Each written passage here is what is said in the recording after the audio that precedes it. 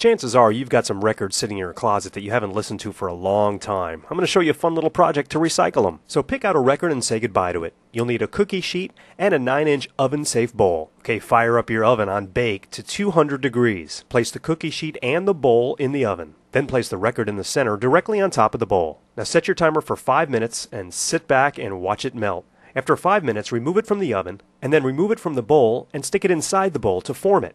Now it's going to be soft for a while, so you've got some time to shape it. When you're done, you've got yourself a recycled record bowl that you can use for snacks or just about anything you want to put in it.